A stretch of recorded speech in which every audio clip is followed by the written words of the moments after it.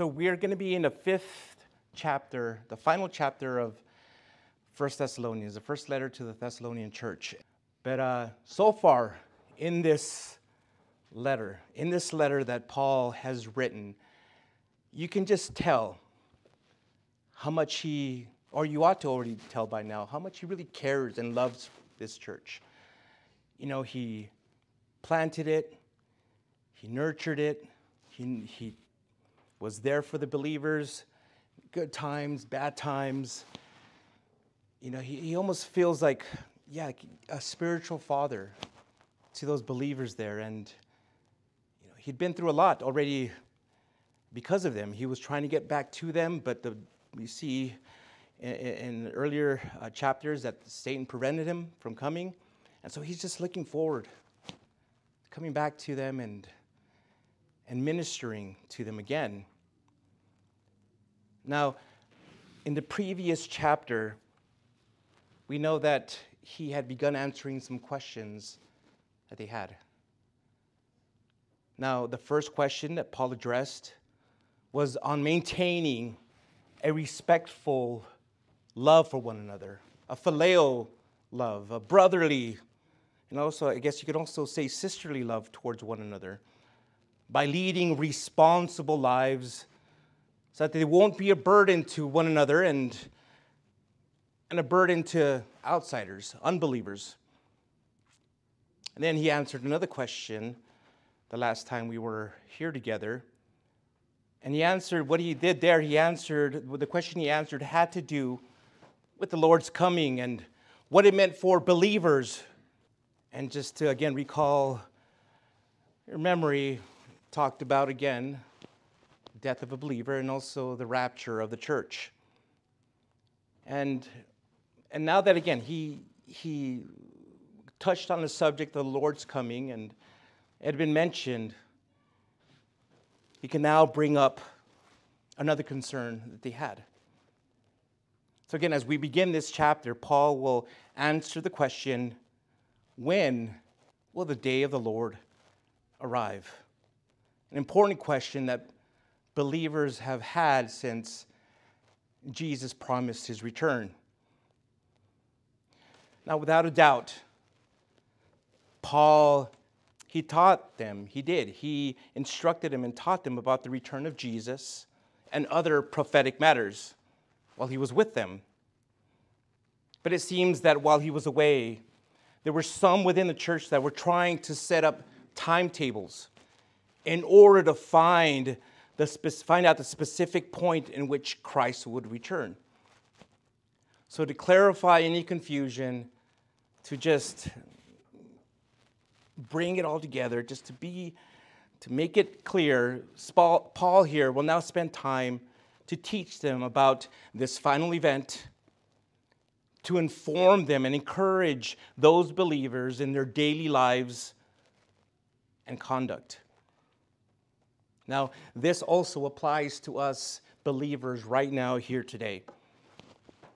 Because when we have a clear and correct understanding about the end, the things that are going to happen, it's going to help us to live as true Christians right here, right now, in the present. And so I've titled today's message, Watching and Waiting, because that's what Paul is essentially asking these believers to do, is to live as children of light, as believers, to watch and wait, to know that he is coming. And so before I begin our first part of our passage, or reading our first part of a passage, let's pray and ask the Lord to speak to us. Lord, we come to you now completely dependent on you, Lord. Lord, in a world that is fickle, is always shifting, Lord, you're our constant. You're our rock. You're our truth. Lord, we know that we can rely and depend on you because you're the same God yesterday, today, and forever. and that your truths stand the test of time.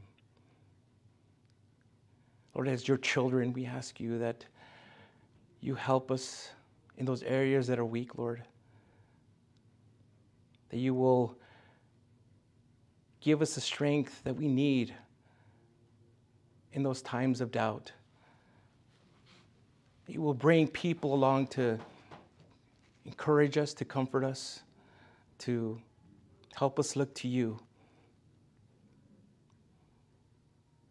We are eager and waiting for your return because we have this wonderful promise that whether we live or die, we're going to be with you. So now, Lord, just continue to speak to us through the words that we're about to read. May your word just be implanted deep into our hearts and mind. May fruit, precious and beautiful fruit, be born of it. I ask you to fill this room with your Spirit, Lord. Keep us safe. Look forward to hearing from you now. We pray this in the name of your Son, Jesus Christ. Amen. All right, 1 Thessalonians chapter 5, verse 1. And the Word of God says, about the times and the seasons, brothers and sisters, you do not need anything to be written to you. For you yourselves know very well that the day of the Lord will come just like a thief in the night. When they say peace and security, then sudden destruction will come upon them, like labor pains on a pregnant woman, and they will not escape.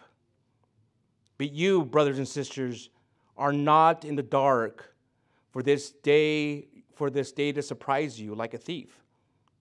For you are children of light and children of the day. We do not belong to the night or the darkness. Throughout the history of the church, it's been checkered with people and communities who believe that they knew beyond a shadow of a doubt when his second coming would occur. One example that comes to mind, and maybe you're familiar with it as well, took place in Korea when a group of Christians believed that Christ would come again in October 1992. Some people believed this so fervently that they sold their homes and gave away their possessions. When the date came and went, there was despair on part of some. A few even took their own lives. Now, obviously, without exception, the expectations of each of these groups throughout history has been dashed. Such overtly definitive expectations did not arise only in the later parts of the church, in later centuries, but these things have plagued the church from its earliest beginnings. So in these verses I just read, the emphasis is on the unpredictability of the time of the Lord's return. Now, from what Acts chapter 17, verse 2 tells us, in the few weeks that Paul was with the Thessalonians, he taught them about the prophetic times and seasons regarding the return of Jesus. And also at the end of chapter 4, he had spent some time explaining the rapture of the church that will precede the Lord's coming. So now here it appears that he didn't really want or didn't need to dive deeper into the subject. Why? You may be asking, well, for one thing, believers, the saints, wouldn't be affected by them, wouldn't be affected by those events. They would have be taken to heaven again in the rapture before this time and season begins. Also, the times and the seasons and the day of the Lord are subjects that are found in the Old Testament. The rapture, on the other hand, was a mystery, never revealed until the time of the apostles. But in verse 2, he makes it clear that the saints already knew about the day of the Lord. Meaning they knew that the exact time was unknown and that it would come when they least expected. And so then, what does Paul mean by the day of the Lord? Well, it's definitively not a day of 24 hours, but rather a period of time with certain characteristics.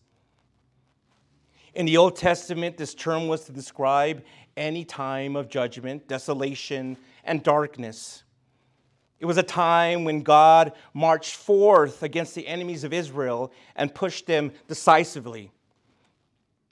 But it was also any occasion on which God punished his own people for their idolatry and backsliding.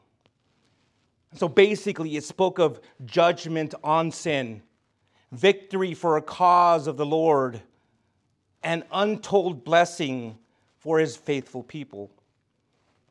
Now, in the future, the day of the Lord will cover approximately the same period as the times and the season. It will begin after the rapture and will include the tribulation, otherwise known as the time of Jacob's trouble, the coming of Christ with his saints, the 1,000-year reign of Christ on earth, the final destruction of the heavens and the earth. The day of the Lord is a time when Jehovah God will publicly intervene in human affairs. It's characterized by judgment on the enemies of Israel and on the apostate portion of the nation of Israel, by deliverance of his people, by establishment of Christ's kingdom of peace and prosperity and glory for himself. And then now, Paul reminds his readers that the day of the Lord will come as a thief in the night, meaning it will come completely unexpected, taking men and women off guard. So simply put, the world, the unbelieving world, will be completely unprepared for that time. In Matthew 24 and in Luke chapter 12, our Lord Jesus used this image in his own teaching. It describes the suddenness and surprise involved in the coming of the day of the Lord. In Revelation chapter 3, verse 3 and 16:15, he used this image to warn believers not to be caught napping. Thus, since we don't know when the Lord will return for his people, we must live in a constant attitude of watching and waiting while we're busy working and witnessing. We must live in a constant attitude of watching and waiting while we're busy working and witnessing. Now, Paul will explain more about the day of the Lord when we get to his second letter to the Thessalonians. So I will save these details for a later time. But again, his emphasis here was simply that the believers were in the know, while unbelievers were living in ignorance of God's plan. The suddenness of these events will reveal to the world its ignorance of divine truth. Paul then goes on to say in verse 3 that this day will come deceptively suddenly, destructively, inevitably, and inescapably. There will be an air of confidence and security in the world, such as never been felt or seen before. Then God's judgment will suddenly begin to descend with vast destructive force. Destruction doesn't mean loss of being or annihilation. It means loss of well-being or ruin as far as the purpose of one's existence is concerned. It will be as inevitable and unavoidable as labor pains upon a pregnant woman. From this judgment, there won't be any escape for unbelievers. Now, as he goes on, as he continues, it's important to notice the change in pronouns from they and them to you and we in the verses that follow. See, church, our brothers and sisters in Christ, the day of the Lord will be a time of wrath for them. Them being the unsaved world. But to you, if you are a believer, to you and us, it means that we're not in danger. You know why? Because we're not in darkness. As he did in verse 2, at the end of verse 4, Paul emphasizes that this day will come as a thief in the night. See, my friends, the only way it will overtake anyone is as a thief. And the only persons it will overtake will be those who are in the night. That is, the unconverted. Now, nearly 20 centuries have come and gone since our Lord gave the promise of his return. And he hasn't yet. It hasn't happened. He hasn't returned yet. This doesn't mean that God doesn't keep his promises. It simply means that God doesn't follow our calendar.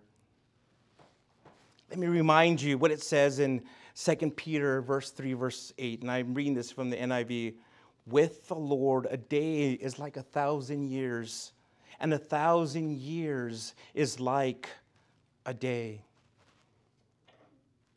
Back in verse 3, Paul compared the coming judgment to labor pains on a pregnant woman. Even with our modern medical skills, birth pains are very real and very painful. I haven't experienced them, but I've seen the look of my wife's face when she was giving birth. And I know, I can see how much pain and discomfort she was in. This is after she was fully dilated and the drugs had worn off, and one day she can tell you what she experienced with our firstborn. But I remember looking through, as they were prepping her for, I was like, I saw her, what she was going. I was like, oh my goodness, I've never seen anybody in that much pain and discomfort. I wanted to go in there and rescue her and help her. But for those of you who have experienced, those of you women who have experienced this, you know, again, that these pains are very real and they're very painful. They accompany the muscle contractions that enable the mother to give birth to the baby. The prophet Isaiah used the same picture when he described the coming day of the Lord in Isaiah 13. The early part of this day of the Lord was called the beginning of sorrows by the Lord Jesus in Matthew 24. And the Greek word translated sorrows actually means birth pains. What truth do Isaiah, Jesus, and Paul teach us with this description? The truth that out of the day of the Lord will come the birth the glorious kingdom. When God's judgments are finished, God's Son will return with power and great glory. Paul described this event in his second letter to the Thessalonian Christians. Church, as believers, we ought to live expectantly. And what I don't mean by that is putting on a white sheet and sitting on top of a mountain.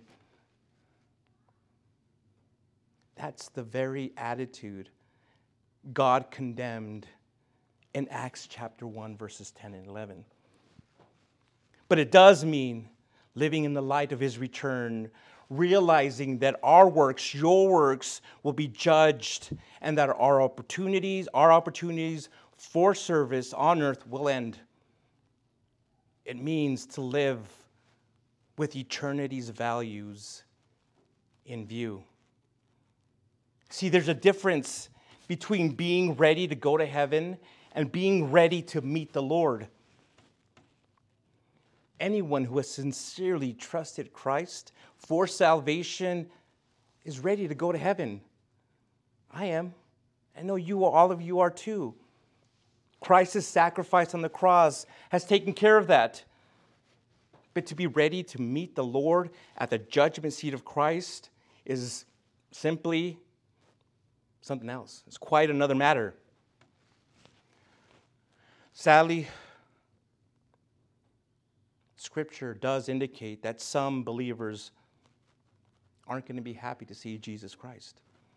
It says in 1 John chapter 2, verse 28, it says this, "And now, dear children, continue in him, so that when he appears, we may be confident and unashamed before him at his coming." Again, implying that there will be some that are not confident and ashamed. See, believers, those of you who have trusted in Christ, those who have been born again, who live in the expectation of the Lord's return, will certainly enjoy a better life than Christians who decide to dabble in a little bit of this and a little bit of that, who say that, it's no big deal if, I play around with fire. I'm not going to get burnt. I remember someone once told me, what if everything you believed was wrong? And you found that out after, then I'm going to die knowing I lived a good life, a satisfied life, that I cared for others, that I cared for my family, I led others to Christ, but I was doing the right thing. I would not have any regrets. I am enjoying my life. And it's a lot better now than in those years that I was compromising. Now, in the next verses we're about to read, Paul will explain how being children of the light and children of the day ought to shape our views and behaviors. So let's pick up in verse 6. 1 Thessalonians chapter 5, verse 6. "So then, let us not sleep like the rest, but let us stay awake and be self-controlled.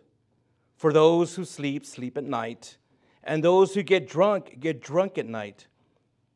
But since we belong to the day, let us be self-controlled and put on the armor of faith and love, and a helmet of the hope of salvation. For God did not appoint us to wrath, but to obtain salvation through our Lord Jesus Christ, who died for us, so that whether we are awake or asleep, we may live together with him. Therefore, encourage one another and build each other up as you are already doing." in verses 6, 7, and 8. Those verses call believers to live a life consistent with their exalted positions. This means watchfulness and sobriety. We're to watch against temptation, laziness, indifference, and distraction. Instead, we should watch for the Savior's return. The word self-controlled here means not only in conversation and in general demeanor, but being temperate as far as what we eat and drink, the things we consume, controlling what we consume. Now, in the natural realm, sleep is associated with night. The opposite is with me. I sleep during the daytime because of the hours I work, but typically sleep is associated with the night. So in the spiritual realm, careless indifference characterizes those who are sons of darkness, that is, the unconverted. Now, for the most part, we all know, again, men prefer, or drunks, because it could be women or men, but people prefer to carry out their drunken behaviors at night. They love darkness rather than the light because their deeds were evil, according to John chapter 3, verse 19.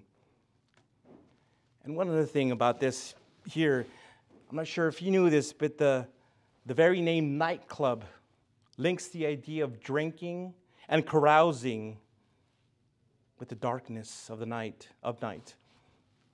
On the flip side, it says in verse 8 that those who are of the day should walk in the light as he is in the light. Who is he? It's Jesus. This means judging and forsaking sin and avoiding excesses of all kinds. It also means putting on the Christian armor, not on a temporary basis, not just for a while, but keeping it on. The armor consists of the breastplate of faith and love and the helmet of the hope of salvation. In other words, the armor is faith, love, and hope. The three cardinal elements of Christian character. These are things that we talked about already in previous messages here in this letter. It's not necessary to press the details on the breastplate and helmet because he had already spoken to them about that. The apostle here, Paul, is simply saying that the sons of light should wear the protective covering of a consistent and godly life. See, my friends, what preserves us from the corruption that is in the world through lust, what are those things that protects us? Faith or dependence on God. Love for the Lord and for one another. The hope of Christ's return. Those things are what preserves us from the corruption that's in the world. Now, I want to share with you again some important, meaningful contrasts that I see here in this chapter when it comes to unbelievers and believers. Unbelievers speaks of they. Believers speaks of you. Unbelievers speaks of sleeping. A believer speaks of not sleeping. Unbelievers in darkness. believers not in darkness. Unbelievers overtaken unexpectedly by the day of the Lord as a thief in the night. Believers not overtaken unexpectedly by the day of the Lord as a thief in the night. And unbelievers, sudden and unescapable destruction as labor pains of a pregnant woman. And for a believer, not appointed to wrath, but to obtain salvation. Now, I know I covered a lot of this last week, or last time we were together, when we talked about the rapture, but the rapture has two aspects: salvation and wrath. For the believer, it means the consummation of his salvation in heaven. For the unbeliever, it means the ushering in of a time of wrath on earth. Since we are of the day, God did not appoint us to this wrath, which he will pour out in the great tribulation period, but rather to salvation in its fullest sense. Freedom forever from the presence of sin. So do you get that? This is one of those verses that convinces me that as believers, we're not going to go through the tribulation, that we're not appointed to wrath. There are many examples in the story where, in the Bible, stories in the Bible, that God saves his people, his faithful ones, from coming wrath. So therefore, I believe from what Scripture tells me that we, as Christians, as born-again believers, we will not have to endure or suffer in that time, in that period of great tribulation, when God's wrath will be poured out on earth. For me, that brings me relief. I don't want to go through that. I don't want to see it. I don't want to experience it.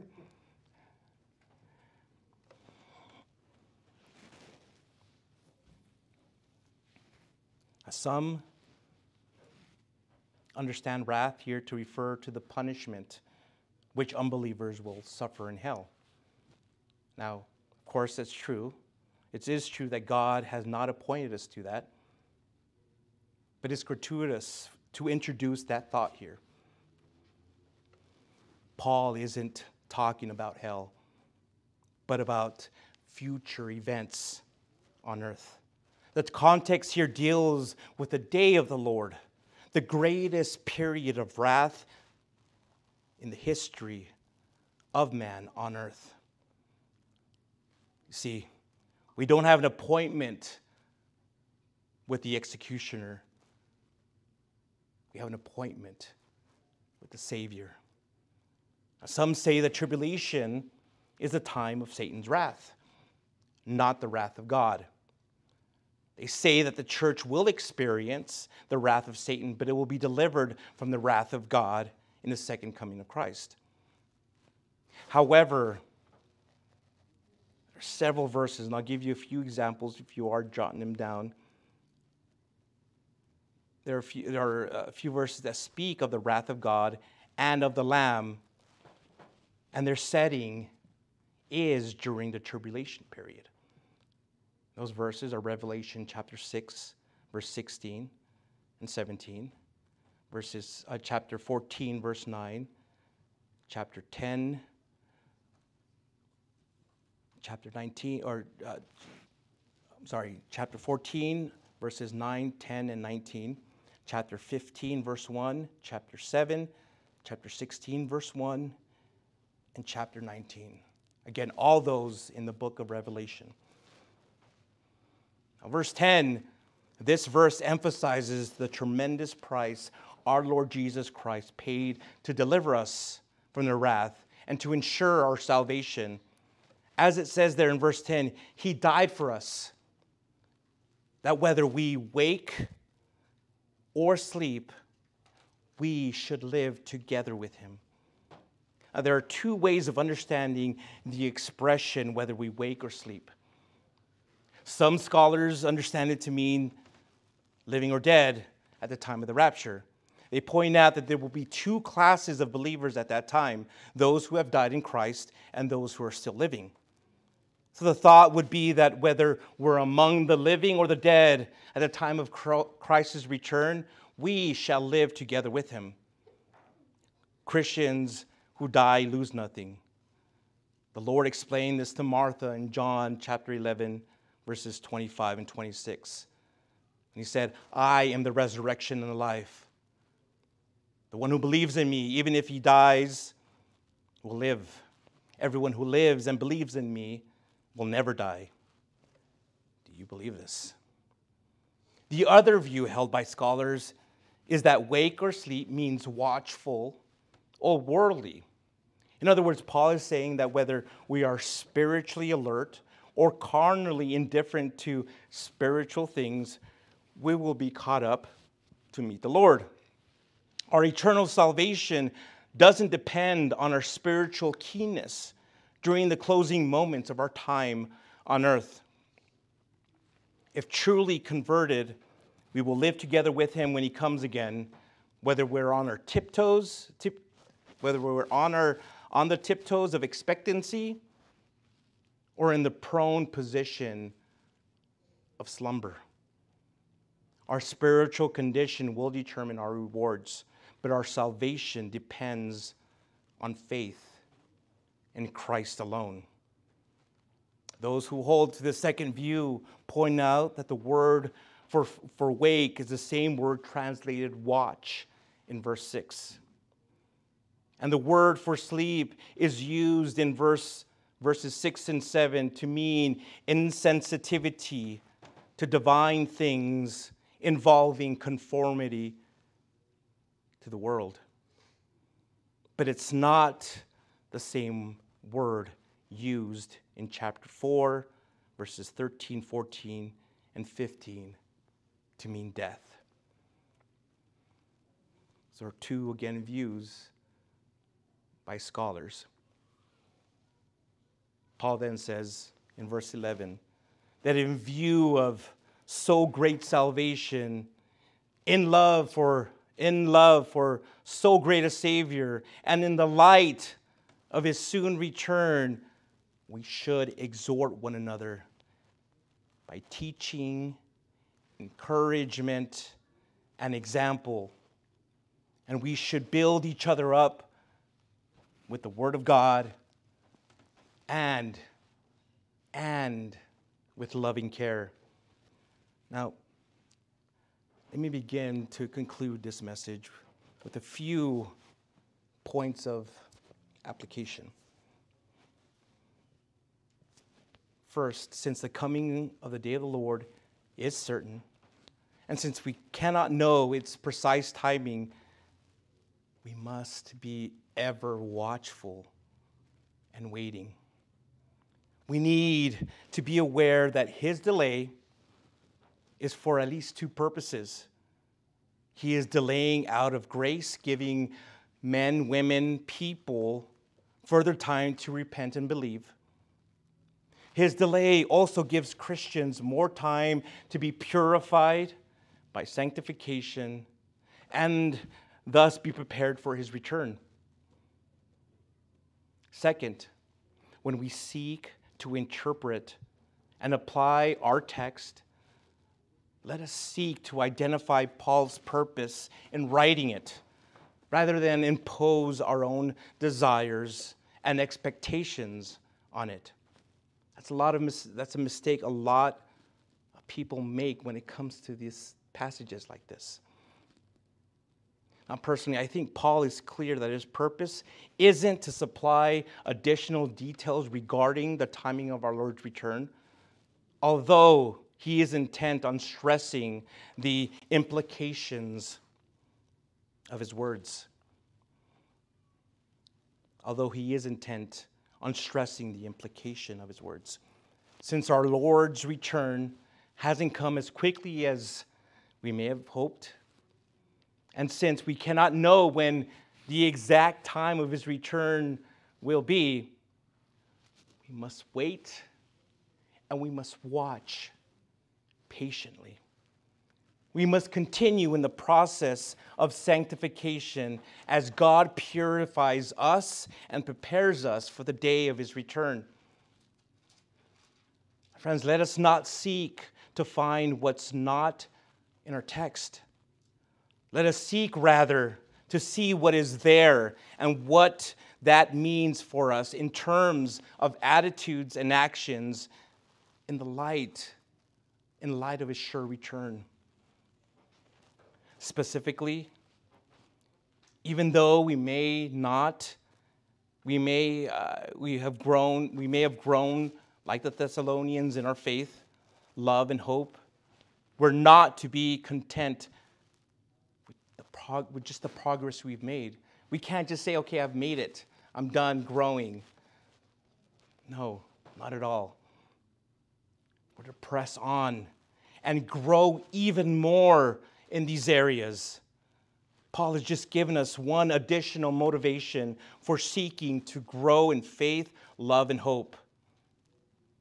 These three virtues are part of our spiritual armor that protect and keep us from difficult times we experience while waiting for his return. But since we are of the day, we must stay sober by putting on the breastplate of faith and love, and as a helmet of our hope for salvation. Third, we should find our text here to be a warning regarding worldliness. Paul has made it clear in our text that unbelievers respond to the coming of the day of the Lord in a way that's opposite to that of a Christian. Not only does Paul exhort us to be different and to behave as children of the day, Paul's teaching here should serve as a warning to us. If we become too attached to this life and to this world, we'll be inclined to think and act as the world does regarding his return. See, my friends, worldliness will desensitize us to the certain reality of the day of the Lord. The things of this world will no longer be seen as the passing pleasures of sin, and we will begin to pursue them rather than laying up treasures in heaven.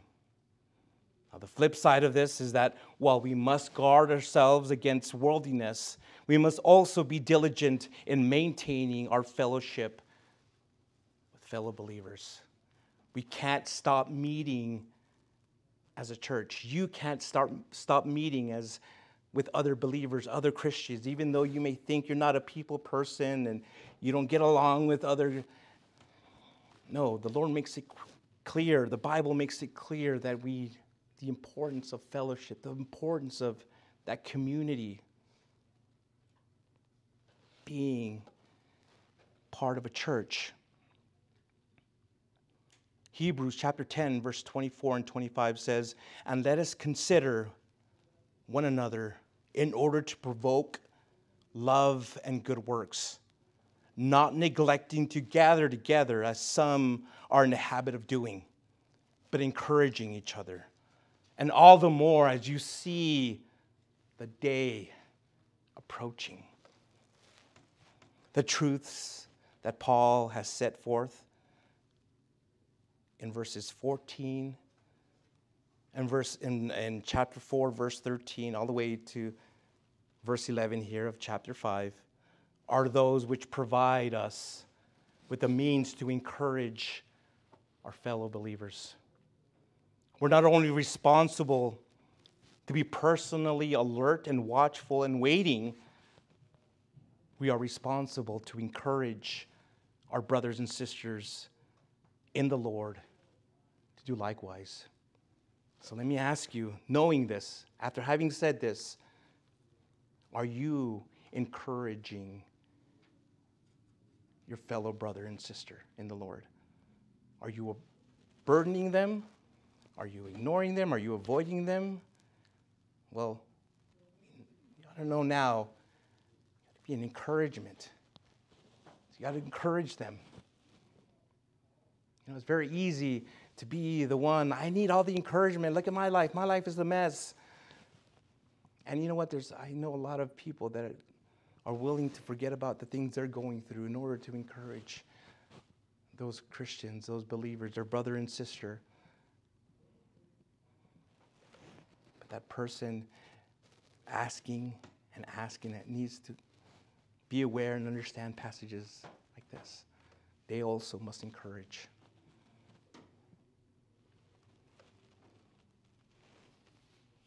Finally, Paul's words should prompt us to pray for the salvation of the lost and to strive to share the good news of the gospel with those who are headed for eternal judgment. We should pray because we see here how Satan blinds the minds of unbelievers regarding the certainty of eternal judgment and the blessed offer of eternal salvation through faith in Jesus. Unbelievers will be caught by surprise in the day of the Lord because they feel safe and secure in their unbelief. The salvation of lost sinner isn't something which we can accomplish no matter how persuasive we think our words are. We can't accomplish it just because we think we're smart and because we think we're witty or because we think that, again, we have the right persuasive words. Friends, God must open up the hearts of sinners to see their sin, the certainty of divine judgment, and to embrace, or in other words, to choose, to make that choice, to make Jesus their Savior. Jesus said in John chapter 6, verse 44, "No one can come to me unless the Father who sent me draws him, and I will raise him up on the last day." The only way lost sinners will be saved is if someone takes the good news of the gospel to them. And if the Spirit of God opens their heart to receive the gift of salvation, wow, and they accept it, they say, yes, I'm ready to receive it, what a glorious and wonderful thing. Because another sinner has been saved from hell. That ought to make you happy. That ought to rejoice. Even if your worst enemy, the person you can think of at the top of your head that you just can't stand being around, they come to know Christ. You should be happy for them. You should embrace them, and then they're your brother in Christ now, and look for ways to encouraging them by maybe inviting them in church, leading them where they can, go to a Bible study and maybe sharing scripture with them. Again, what a glorious thing when an unbeliever gets saved. This time of waiting isn't only a time to be watching, but it's also a time to be working, doing what God has given us to do, doing what God has given you to do. Many of those things will be listed in the verses that we'll be covering next time, but you must be intent on doing them. Are you intent on doing them? Are you helping people? Are you leading people to the cross? Are you encouraging, telling them, especially if you love and care for them? Are you telling them, hey, you know what? I care for you so much that I don't want you to spend eternity suffering in hell. Keep in mind that if you're born again, whether you're a man, a woman, a teenager, you've been commissioned. You've been commissioned. Share the gospel. It's one of your responsibilities as a believer. Showing people, letting people know that they're completely lost without Jesus. And I want to ask those that are watching and listening, do you now see your need for a Savior? Do you now see that without Christ, you're completely lost? You're in the bondage, you're being bound, you're in the shackles of sin and death. If you're ready to be freed, if you're ready to make Jesus your Lord and Savior and to be forgiven of all your sins, I invite you to the cross. Receive Jesus as your Lord and Savior and be born again. So if you're ready to do that, you're ready to know and be assured of that when you pass away, that you will be with the Lord, and you now want to be a child of God, I want you to close your eyes and bow your head, and with all your heart, with all sincerity, I want you to pray this. Lord Jesus, I know and I admit that I'm a sinner. And I ask you for forgiveness.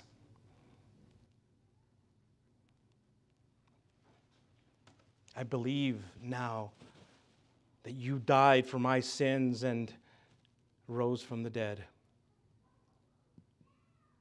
So now I repent, I turn from my sins, and I confess you and you alone as my Lord, my personal Lord and Savior. Thank you for dying for me. Thank you for forgiving me. Thank you for saving me. So now I ask you to fill me to the brim with the Holy Spirit, so that He may help guide me, teach me, and show me how to live an obedient life for you, how to read the Scriptures, and how to fall in love with you even more. Thank you for being my Savior. In your name, amen. Thank you so much for visiting us here at Fresh Vision Calvary Chapel. We hope we were blessed by Pastor Angel's message. For more information about Fresh Vision Calvary Chapel, such as our service time or how to get connected, please visit our website at FVCCELP.com. If the Lord is leading you to give to the ministry of Fresh Vision Calvary Chapel, there's a PayPal link in the video description below. Once again, thank you so much for visiting us here at Fresh Vision Calvary Chapel. We hope to see you again soon.